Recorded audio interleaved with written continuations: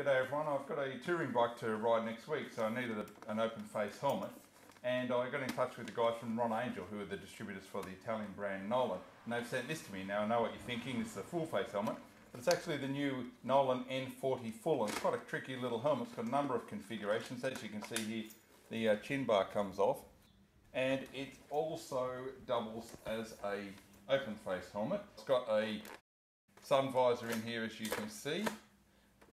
The full visor can come off and then just leave you with the peak and an open face helmet, or you can take the peak off as well.